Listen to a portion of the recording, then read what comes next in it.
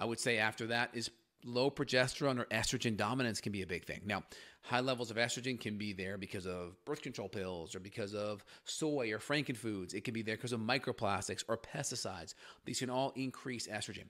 But we can also have estrogen dominance because progesterone starts to drop. Now, progesterone can drop because of many reasons, but the big one is stress and inflammation. Progesterone can pinch hit downstream for cortisol. So the more stress, the more inflamed we get, we can lower that progesterone. And chronic stress can impact our HPA, HPG axis, hypothalamic pituitary gonadal axis. And that means basically the feedback loop that tells the brain to the ovaries to make certain hormones that can get disrupted. So big thing out of the gate, that's LH is the big hormone there. FSH talks to the ovaries and that makes more estradiol.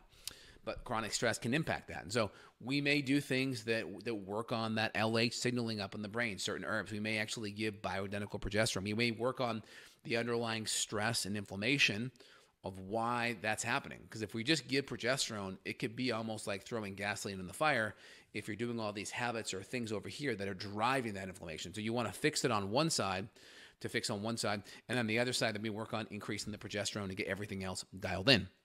All right, talked about the hormones, talked about some of the toxins, talked about the adrenals play a big role too, because chronic stress, chronic inflammation lowers DHEA.